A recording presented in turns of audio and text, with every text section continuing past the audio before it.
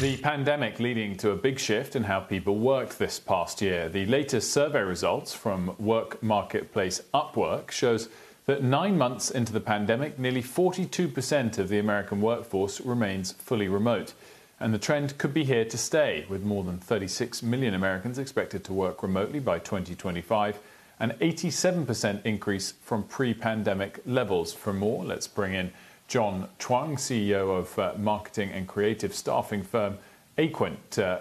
Thanks so much for joining us, John. Very good afternoon to you. Clearly, there's been a massive growth in this trend this past year. Does the pace of that growth at least slow down as we move into next year? No, I don't think the pace of the growth slows down. If anything, it accelerates. Trying to get workers back into the office is going to be like trying to unring a bell. It's going to be extremely difficult. And let me tell you why. First of all, workers really love working from home because they save time, because they save costs in commuting, because they have better work-life balance. They really enjoy it. And companies are going to be a competitive disadvantage if they don't allow workers to continue working at home, because companies really like this. And companies really, and knowledge-based workers and talent really call the shots nowadays. So there's going to be a lot of pressure on companies to enable people to work from home. Second of all, future talent is going to be remote. And let me explain why. Right now, the United States has many, many different labor markets. But with coronavirus and the advent of remote work, you're all of a sudden able to tap into a much larger pool of people and get a lot better talent.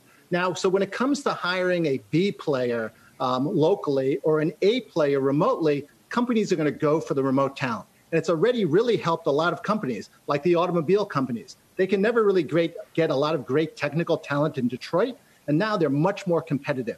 So I think because existing talent want to work remotely, and future hires are going to be better if they work remotely, there's going to be a lot of pressure for remote work. And then one last final reason is costs. Companies are saving a ton of money, or conversely wasting a ton of money if they have office space that sits unused.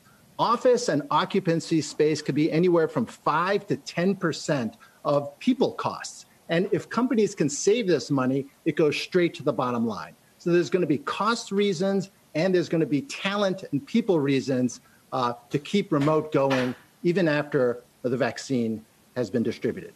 I know you're speaking broadly, John, here, but I have to think it varies by industry as for who's going to be eager to get back in the office and who might let workers stay remote. There's got to be costs for certain industries like the banks, I think of, for not having that culture of ideas and in-person gatherings. Doesn't it matter? Yeah, you know what?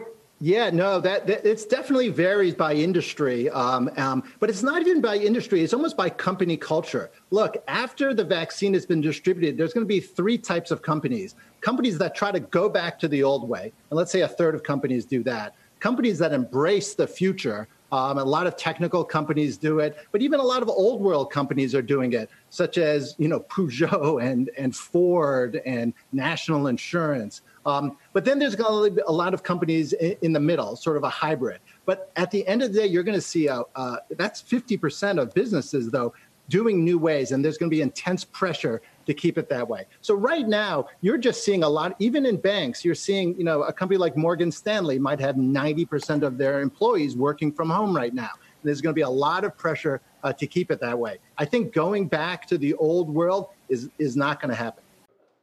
Shepard Smith here. Thanks for watching CNBC on YouTube.